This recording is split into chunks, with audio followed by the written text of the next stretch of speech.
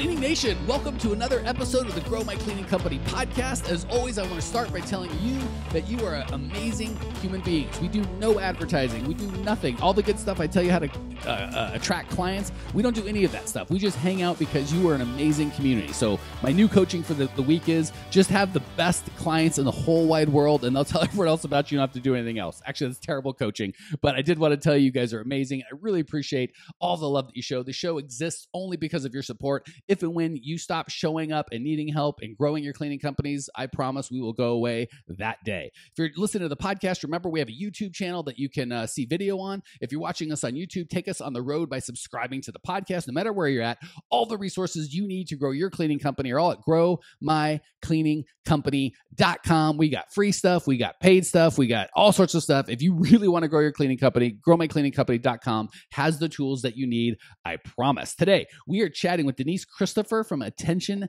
to Detail Cleaning. Attention to Detail serves the New Jersey area, although she doesn't have the accent. We're gonna dive into that with residential and commercial cleaning. If you want to reach out to Denise and her team, you can hold them at www.atd, I'm assuming for Attention to Detail, cleanteam.com, atdcleanteam.com. Denise, welcome to the show.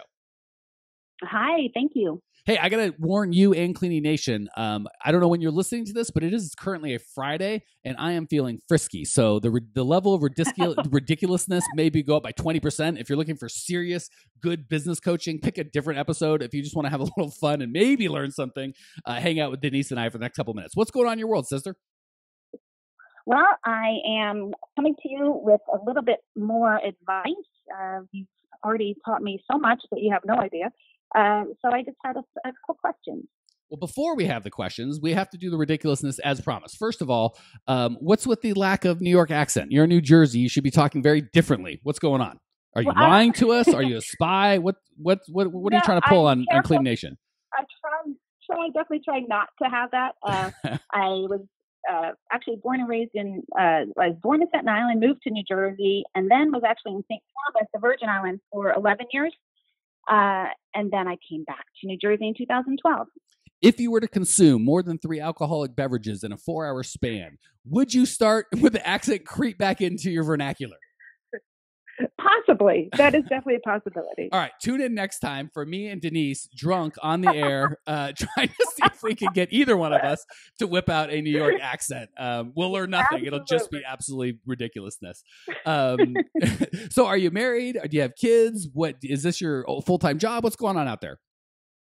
I am married. I have 3 children, ages 19, 16, and 1 year old. Oh, hold on. Surprise. Yeah, exactly. I was going to say, is this a planned gift or a surprise gift for your family? It was a beautiful surprise. It took a little while to get over the shock. Oh my goodness, yes. A surprise. And as I was ready to deliver my 1-year-old, I had to get my oldest into college a couple of days after, but it all worked out and I did it. So. You are my brand. I've got a 19-year-old and a 2-year-old. So sadly we adopted. So I have no excuse to be like, well, we didn't know. Like he just showed up. Life has been very interesting, but it's just amazing. And if you want, obviously you don't have to, but if you would like to share any pictures of you and your eldest, youngest, and anyone in between, I'd be happy to put them on your show notes page. So everyone can check out what kind of maybe I'll even put one next to you of me and my 19-year-old and 2-year-old that will You're not alone.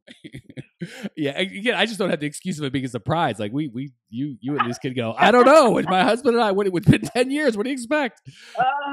It was a shock. I can imagine. That would sound like an understatement. All the way through. I had to take like a week off, but then I worked all the way through up and pretty much until I delivered.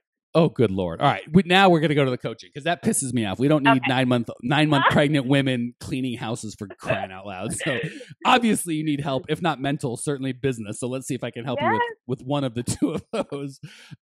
What's going on in your business today? How can I help? Well, I'm currently residential and commercial. And what I'm looking for Shall I boo and hiss and make fun of you now, or shall I wait till later in the show? I know. That's why. Hold on.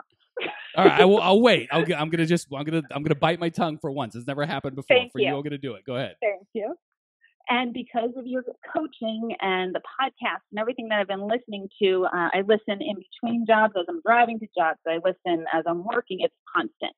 So what I'm trying to do is wean myself out of the residential and do strictly commercial. And then your advice, of course, is to pick your niche. I want to do strictly office cleaning. All right. So now here, the problem is with the residential, I am the steady income person in the house because you're also in the real estate business. So I can't just say, okay, I'm stopping and I'm going to stop right here and just forget everybody and grow the commercial side. Okay. Perfect. So first of all, I'm going to give you some encouragement, not coaching, just encouragement to like set a baseline, and then we'll come back to reality. I'm guessing, and I'd almost lay money on, if you did say in 30 days, I'm going to fire every one of my commercial cleaners, maybe 45 days. I'm sorry, not commercial cleaners, residential customers. I'll bet you'd figure it out. I'll bet you'd find a way. I'll bet you would actually grow faster than the method I'm going to coach you through, which is less painful, but slower. So I want you to know you probably could, right? You'd be shocked what people can do when they kind of need to be creative. Does that make sense? So I know, yeah. Come from the place of, I don't like hearing, I couldn't, I can't.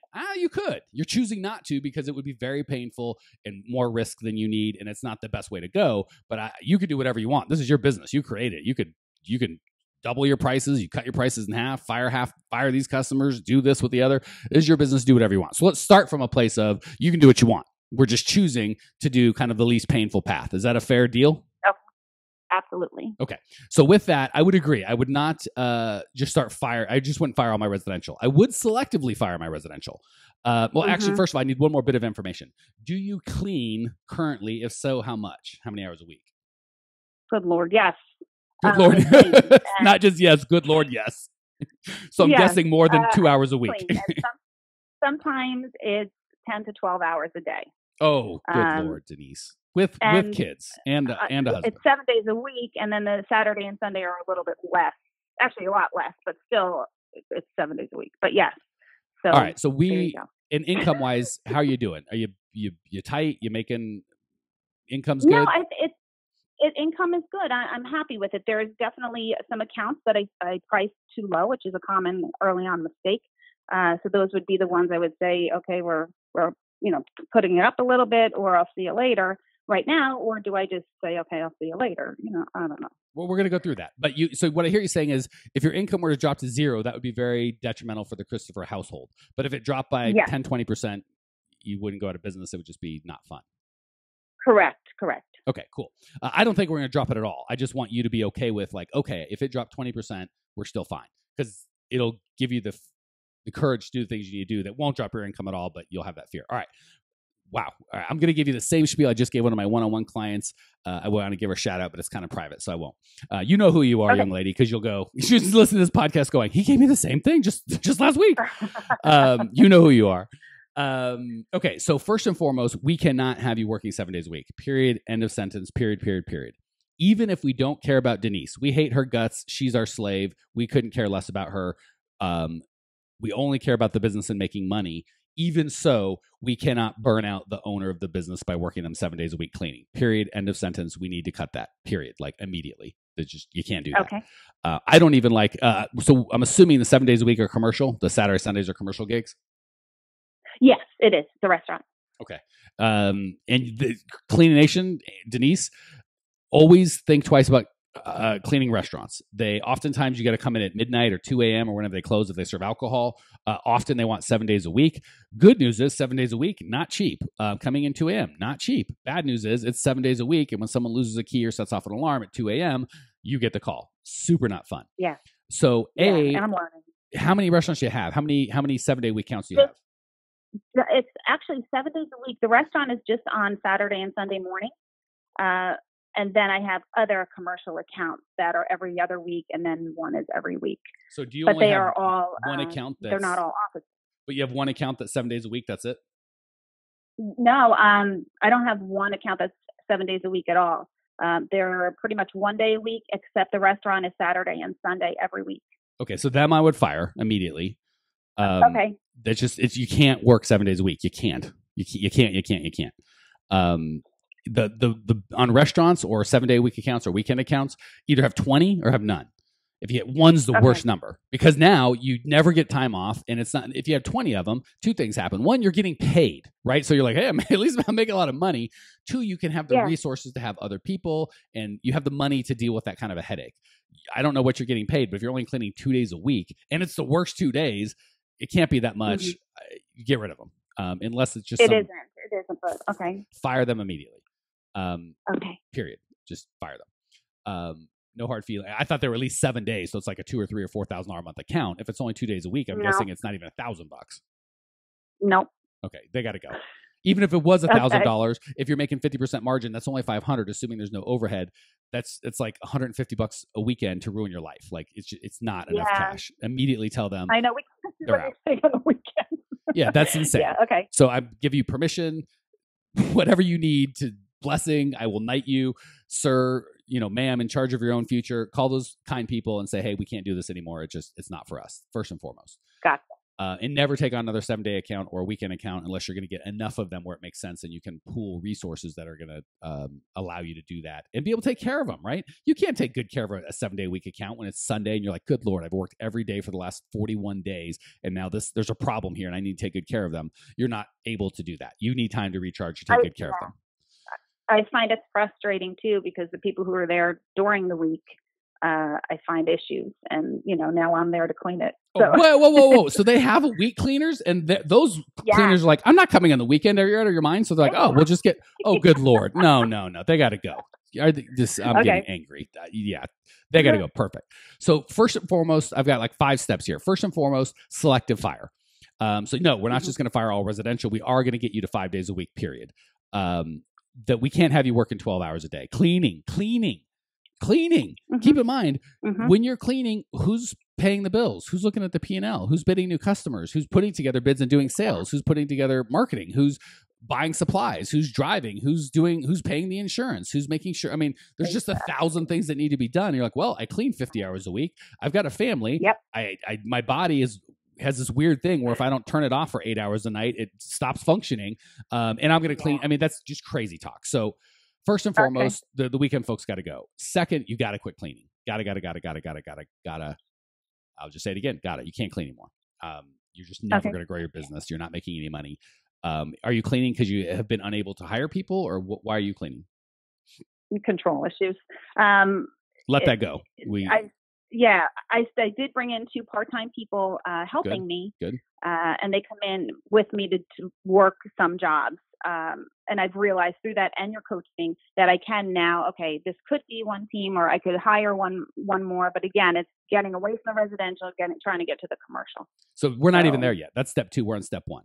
Your house is not in order, right? Your house is on fire and you're like, I'm thinking about redoing the kitchen. It's like, no. We put the fire out and then we'll talk about the kitchen. But until we'll put out the fire, we'll fix the fire damage and then we talk about the kitchen. But right now, this is not the time to conversate about your ugly kitchen. God forbid. I'm sure your kitchen's lovely, by the way. How dare I? So the fire that needs to be put out before any real conversation can be had is you have got to work 8 to 5 Monday through Friday. Period. And if that means you fire people, if that means you hire people, if that means you hire people and just put them to the accounts that you don't like, whatever, this is more of a psychological thing. I could give you all the coaching that you need. That's not what's going to help. What's going to help is you doing something you believe in. So the way I do it is go ahead. A lot of I thought it was me giving up the money, but again, through what your podcast, I now understand the money side of it. And yes, I do need to pull back. Yes, this is 100% an emotional problem. That's not true. 97% an emotional problem, 3% a finance problem. So first and foremost, good Lord, if all I do today is get you to fire that 2-day weekend customer and have you spend that time with your 2-year-old that's never going to be 2 again, as you well know, and your husband who hopefully likes you and hopefully you like him, this whole day will have been worthwhile. That said, start with that. Then we selectively fire. First, the people that don't pay. Do you have anyone that you beg for money? They're always paying late. They're paying you can't collect. Do you have any of those? Never. Nope. Perfect. So moving on. No profit. The people that you're doing all the work for, you're not making any money. I have a few of those. Fire those next, and don't fire them. Raise their price. Yes. The restaurant guys, or not the restaurant, the 2-day a week. The restaurant, the 2-day a week, Saturday, Sunday, they get fired. There's no negotiation. Yeah. I don't care how much Yeah, they're going to pay you. You cannot work 7 days a week. It just, whatever they pay you, you're just mortgaging your own company. And the gall they have to go, oh no, we've got a company that we don't hate that does our Monday through Friday, but they're like, I'm not going to clean Saturday and Sunday. You crazy? So we'll give them all of the money and give you all of the work. That's cool, right? And you've been going, yeah, absolutely, that's fine. You tell them. And of course, it's the busiest time is the Friday night to Saturday. Saturday night to Sunday.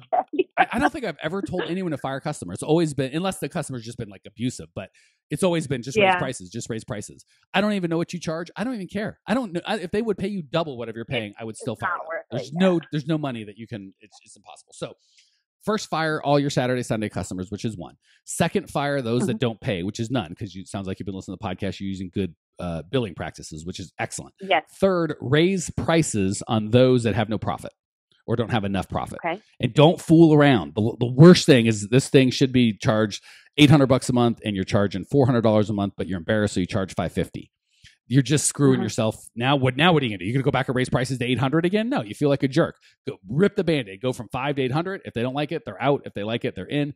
Don't fool around with, this is a terrible account that just the worst. I'm going to make it slightly less terrible. No, it needs to be profitable. You have too much work. You don't have the time to do this job. You need people to quit. So you want some of them to quit. Okay. Gotcha.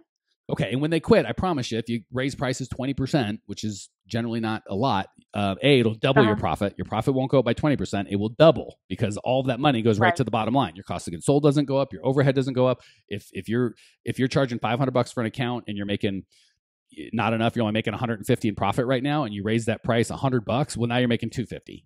See how you just doubled your profit, even if you raise prices by 20% and half of them quit, you'll still make more money. And you'll have less to work. So if they're not making money, raise prices and don't do it by little bits and pieces. If they're bad enough, you have to raise prices. $20 a month ain't going to fix it, right? Raise it sufficiently. Make it a good, profitable account. If they quit, they quit. You need people to quit. You have too much work. You can't handle it. So that's the first thing. Fire your Saturday, Sunday. Fire those that don't pay, that don't have profit, and that aren't polite. If there's jerks that you've been putting up with, just fire them. Or charge them a jerk. Okay, good. So all you have to do is fire the weekend guy and fire the no profit folks.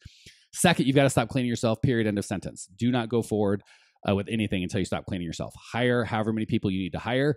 And I hate to say this, but say your worst nightmares come true and you do a bad job and people fire you. Great. You have to thin the herd. You cannot build a business cleaning 10, 12 hours a day. It's impossible. You can't even have a life, never mind build a business. So if they quit, they quit. And you're still going to, I'm not saying it's okay. You're still going to create systems once you hire those people to make sure they do a good job. You're going to, where they check on each other and you have a checklist. You're going to create systems that you don't have to be there. But in that transition, if people get pissed and quit because the quality is no good, so be it. Okay. It's worth it. You got to, so these have to be done in order and you can't move on to the next step till you finish the first one. So do not do anything till you fired the Saturday, Sunday and you've raised prices on the people that pay crappily, which is your fault, right? You told them the price. It's not their fault. Totally is. Yep. Yeah. Started it, was thankful to have the work. And then, the part of me where I'm like, I thank them so much and appreciate that so much that I'm afraid to raise it. But I think that they would understand because now we're going into 5 years with some of these customers. And you just say, I can't afford it. There's no slave labor, right? You just say, I can't, it's costing me this much. I've got a 2-year-old at home. I can't do this. I'm working 100 hours a week. I'm going to drop dead. I can't do it. And if they go, I don't care. You dropping dead is worth me saving $47 on my cleaning. Then you don't want them as customers anyway. Good Lord. Yeah, that's true. That's true. So and before we stop cleaning, there's one extra step. Stop taking new residential.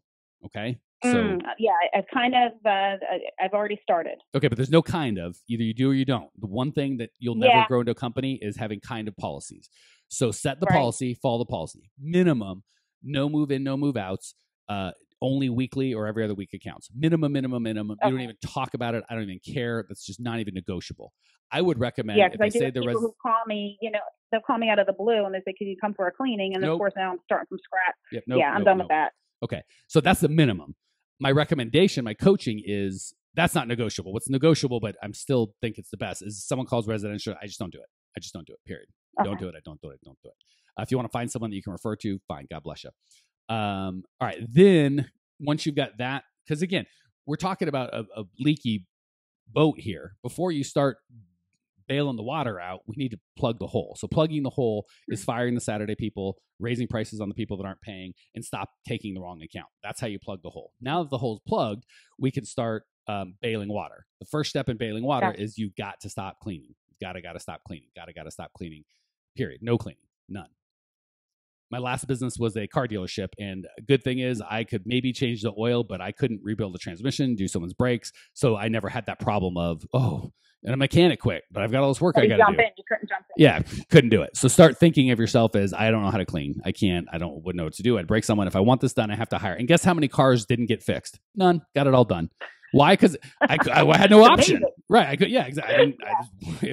I got to hire someone. I ain't going to get done. So I promise you, if I broke your arms and legs, this just took a nasty turn. You'd find someone to clean, right? So don't make me come out there to New Jersey and physically harm you. Let's do this nicely, shall we? As opposed to, man, it just took a really dark turn. We have drinks to be had. That's the problem. Yeah, yeah. All right. So now you're drunk, and it's not safe for you to be clean. Let's just have you drunk all the time, as opposed to breaking arms. So it's not safe to leave the house. You're gonna have to have your folks clean for you. And then honestly, after that, it's downhill. Once you start, we haven't even really talked about the transition, but that's the easy stuff. Once you fire the wrong customers, stop taking the wrong customers, stop cleaning, honestly, it'll be so easy for you to change. Because the next thing is to pick a niche. We're running out of time, so I'm not going to get into it. Offices are not a niche. A niche is defined by they all have the same pain.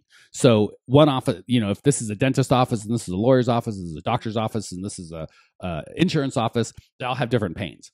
So we want to find one similar pain and solve that pain over and over, right? So I don't just say, I coach business owners. Well, gosh, what I would help a car dealer do is a world apart than what I help you guys do. And the beautiful thing is all I do is you. So I can look any one of you Clean Nation in the eye and go, I know more about how to grow a cleaning company than anyone else on the face of the earth. I've owned one. This is all I do. I've talked to literally hundreds, if not thousands of you. I do this day in, day out. That's all I do is help people grow their cleaning company. You want to help a car dealership or a manufacturing company, any other company, I don't help anyone do that. So we want you to get that place. I help daycares make more money, have less stress. Pick one. Car dealerships, dental offices. And I'm better at it than anyone else in the world. I wanted to do the attorneys and do architect, that type of offices. That's one or the other. So find out who's got the most pain, right? We want pain. So if you call a bunch of attorneys, they're like, yeah, we've had the same people for 5 years. They're fine. Well, and you, not just one, but you called a dozen and that's the theme. Yeah, it's fine. I don't care. Bad niche. If they don't have any pain, there is no sale. What are you going to do to get them to change? Lower the price? Either they'll go, I'm not going to lower the price. We love these people in those 5 years, in which case you can't get any work. Or they'll go, yeah, I'll throw these guys out on their ear for a nickel. Well, then that just means they're going to throw you out on your ear for a nickel. So they have to have pain. Right. So first and foremost is pain.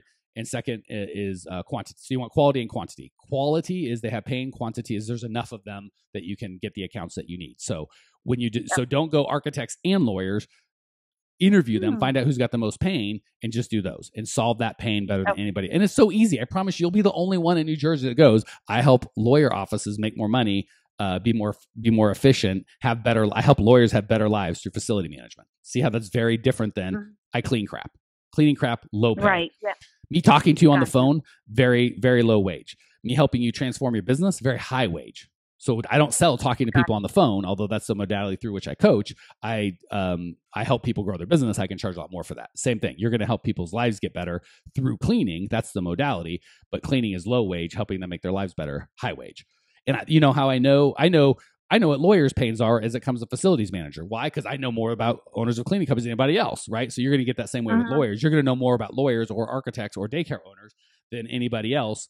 And when someone else comes in and is like, hey, I'll clean up for you, you're going to be like, hey, I'm going to help. I know your billable hours. I'm going to help that go up. Or I know how many hours you take off or whatever their metrics are, what's important to them. You're going to know that and solve that problem.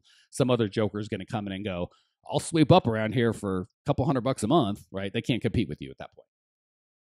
Gotcha. Okay. All right. I have been ranting for way too long. We've been having way too fun. They're going to be thinking, I think Mike had the drinks. Where's his accent? He's obviously mentally impaired at this point. So I'm going to be quiet, which never happens, and ask you some questions and let you rock everyone's world through the lightning round. Question number 1, what's the best piece of advice you've ever received? It's personal and business, and I use it pretty much in my daily life. And it would be always blessings, never losses. Tell me about that. What's that mean? What was that? I just said, tell me about that. What's that mean? Okay. So no matter who or what situation comes into your life, there's always something you can take away from it. So even if you meet somebody and, things weren't great, there's still something you can take away from it. somebody who passed away in your life, who was, a light in your life. And it's so, you hate that you had to lose them, but they brought so much to your life. It's always blessings, never losses. It's always looking for the good in any situation. I'm guessing this advice came to you about a year and 9 months ago when you found out you're pregnant. You're like, hey, good news. It was actually longer than that. It's just something I've kind of lived by. That it's honestly, I'm making sport, but that's actually really good advice. It's hard to have a bad life if that's the model that you go through. Question number 2: what's the biggest mistake you've made in the cleaning business in your 4 years of being around this industry? It's everything you talk about: underbidding and sometimes overbooking. Make sure you always have the time for the job to do your job well, or it's you're going to lose a customer and your reputation. So underbidding and overbooking. You know what? A, that's a great point. B, yes, of the 250 or whatever episodes I've done, that's by far the biggest.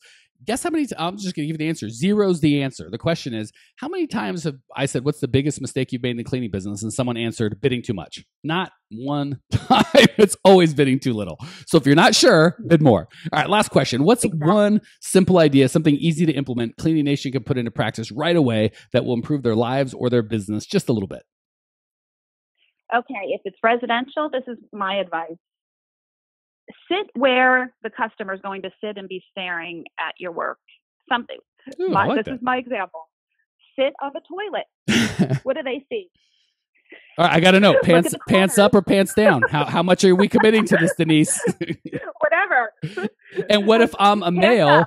What if I'm a male and the person hiring me is a female? Do I have to sit on the ladies' toilet or can I go on the man's toilet? I need details, Denise. Both ways. Oh, you have to sit on both. Ways. Okay. Well, my 2 cents is, if you're a lady in the fellows' bathroom, let's keep pants up and let's keep this classy. Just safety first here. All right, look Denise, both ways. Look at the corners. Pay attention to what they're going to see when they're sitting there. And honestly, that's my marketing advice: is philosophically sit where your customer is, right? Instead of trying to be like, well, I want more money or I want this or I want that. Sit in their seat and look at the world, both figuratively and literally, in terms of there's dirt in that corner, a dead spider over there, and figuratively in terms of how do I feel? What's my emotion? So I couldn't agree with that more. I would even expand it to go sit in their seat, both physically and literally and figuratively. Denise, thank you for putting up with my nonsense and tolerating our Friday. I might just do this every Friday, just do a ridiculous podcast. It's been a great time. Yeah, I don't know if we learned anything. I had a ton of fun. Cleaning Nation, if you dig that, check out Denise's show notes page. Everything you need to grow your cleaning company, growmycleaningcompany.com. Check it out now. I will see you there. Congratulations! You are now 16% smarter. Still can't get enough cleaning goodness? Go to www.growmycleaningcompany.com for more of the good stuff. Ever want to be rich and famous? Owners of cleaning companies, as well as industry experts, can apply to be featured on the show by emailing our producer Natalie at support@growmycleaningcompany.com. Until then, don't miss out on all the latest cleaning industry lovin' at www.growmycleaningcompany.com. Check it out now.